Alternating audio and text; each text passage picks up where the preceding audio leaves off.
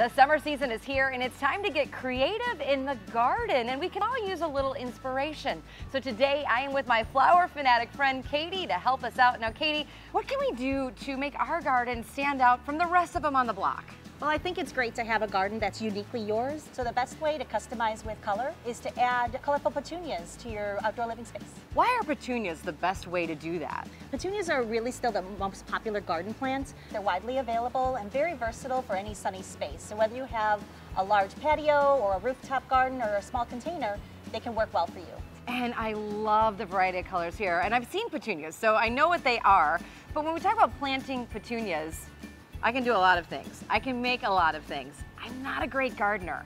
So are petunias easy for sort of an uneasy gardener like me? Petunias are super easy for even a beginner gardener. They make anyone look like a pro. They spread and trail from spring and through summer and fall with very little maintenance. So when we're planting petunias, how do we do it? What's our first step? First, you gotta find a sunny spot. At least 6 hours of sunlight is great. And then you choose your container. And you can go as creative or as low-key as you like. I've made this container because I like to DIY and decoupage. Would this size work, or does it have to be huge? For petunias, you wouldn't have that many flowers, but you'll have a great display and something unique for you. Make sure it has a drainage hole in the bottom so that water can run out throughout the season. Then you're gonna add your soil. And we've got our soil right here. Oh, do you want your gloves? Oh, that would be perfect. Yeah. You don't want to ruin your nails. We're gonna fill this pretty full, leaving just 1 inch from the top. I mean, I say I'm not really good at gardening, but I'm having a great time in the soil. Right.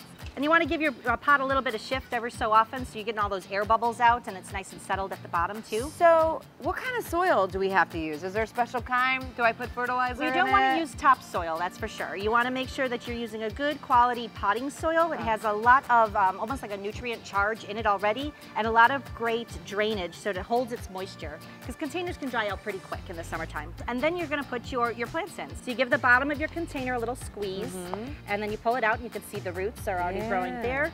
And you just make a little hole in your container and plant it down, push down a little bit and get all those air pockets out, and you fill in the soil around it. And that could be either adding more soil or kind of shifting your soil in your container. And then you can add more soil after you put the second one in. We'll backfill towards the end. Okay. And already you can see that the container is coming together, and these plants will grow in very well together.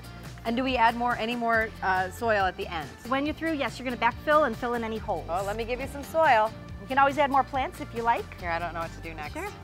Kind of fill in the holes on the side here. I love that. And what a great way to accessorize the garden with a splash of color. Absolutely. And your petunias, I love it. Thank you so much, Katie. With a little inspiration and some imagination, we can all accessorize our outdoor spaces with a splash of color using petunias this summer season.